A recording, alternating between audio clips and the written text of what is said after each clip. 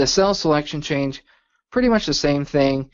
This is triggered whenever a cell's selection changes. So you don't actually have to change the value of the cell, you just have to switch it. You can use your arrow keys, or you can click with your mouse, or what have you.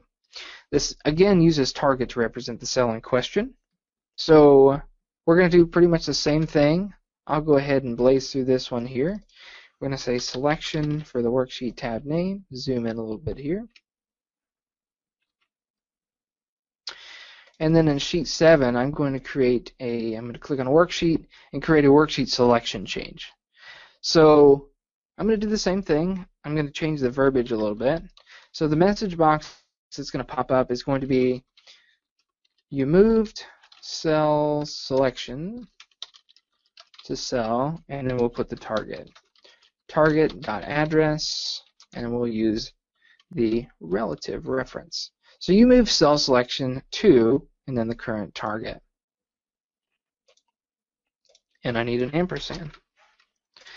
So here we go. If I click here, you moved cell selection to cell B4. You moved to E3. And within the full course, we'll actually expound a lot on this and show you all the tricks that you need to know. But you don't only just do message boxes, of course. You can also do, you can treat a cell as if it were a button.